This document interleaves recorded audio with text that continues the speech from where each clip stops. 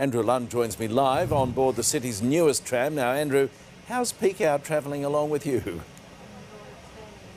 Evening, Pete. So far so good. This tram only started taking passengers this afternoon, so it's pretty new, and regulars will notice a few subtle differences, including quite a few more handholds to reduce the likelihood of people falling over.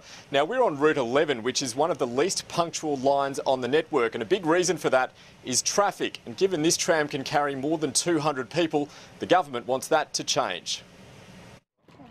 Unveiled by the Premier and Transport Minister this morning, Melbourne's 51st E-Class Tram is the first ordered by the Andrews government. The latest, the best. We've seen design improvements. It's great for passengers and it's great for more than 500 workers out at Bombardier in Dandenong. But there's every chance it will end up stuck in traffic and running late.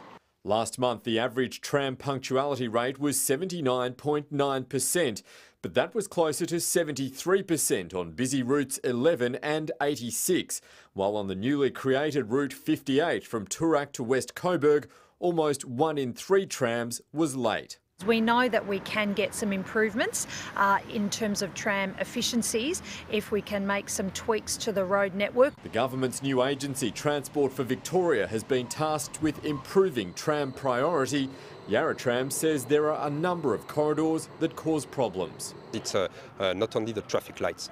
We have to rethink the way the city and the streets are organised. Punctuality isn't the only problem posed by sharing the road. Yarra Trams has also been working to reduce the number of passenger falls, blamed in part on inattentive motorists. Our drivers have been trained to better drive, to a smoother drive, and also we have added many more announcements on board to make sure that our passengers are safe in the tram. Andrew Lund, 9 News.